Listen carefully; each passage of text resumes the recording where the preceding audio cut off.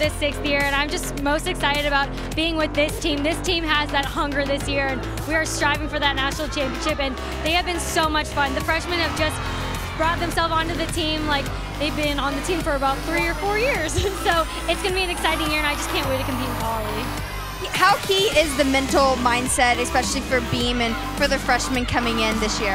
I think the freshmen have learned that in college, the mind is the most important muscle in your body, and so they've learned a lot of mental sets and how to do them, especially when we go to different areas and arenas and stuff. And so it's very important in college because we compete every single weekend, so it's important to work the mind and that muscle to compete to your best of ability every single week.